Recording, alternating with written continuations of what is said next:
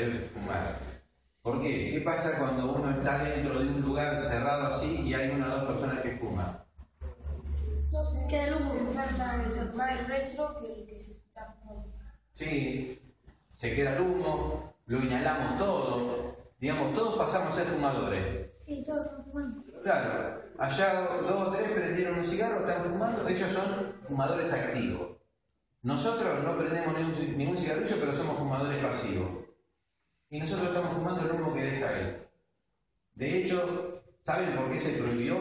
No es porque a un loquito vino y se le ocurrió decir, no, vamos a prohibir que se fume acá. No es así.